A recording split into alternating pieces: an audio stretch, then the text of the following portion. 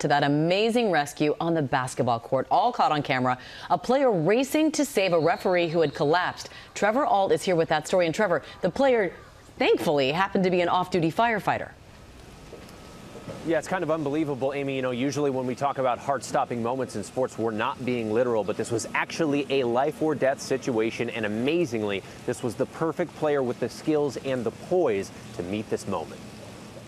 This morning, true heroics under pressure at a semi-pro basketball game in upstate New York, when referee John Scully collapses mid-game. I was on the bench and see him go down, so my instincts kind of kick in. With others still unaware, Miles Copeland, a player for the Toledo Glass City Basketball Club, sprints into action. He doesn't have a pulse, he's not breathing. He started doing CPR, even using a defibrillator, even before EMS arrived, and in doing so, saved the ref's life, something he was unbelievably prepared to do because of his other job.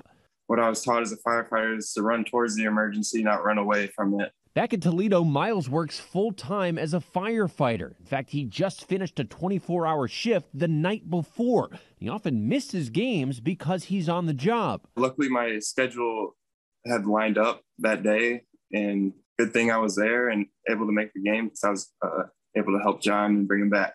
Scully's fiance, Donna Metz, says he's undergoing surgery this morning, and when fully recovered, she's confident he'll be back on the court. His passion is officiating, and he loves it. You know, that feeling he gets out on the court, being able to control the game. There's just such a deep reality that John would not be here without Miles being there. And Miles says this is a great reminder for everyone to go out and get CPR certified. And by the way, his team did win this game. If there was ever a player that deserved favorable whistles from the refs, this is it. Guys. Yeah, Miles definitely gets MVP for that game. Thank you so much, Trevor. Well, hey there, GMA fans. Robin Roberts here. Thanks for checking out our YouTube channel. Lots of great stuff here. So go on, click the subscribe button right over here to get more of awesome videos and content from GMA every day, anytime. We thank you for watching, and we'll see you in the morning on GMA.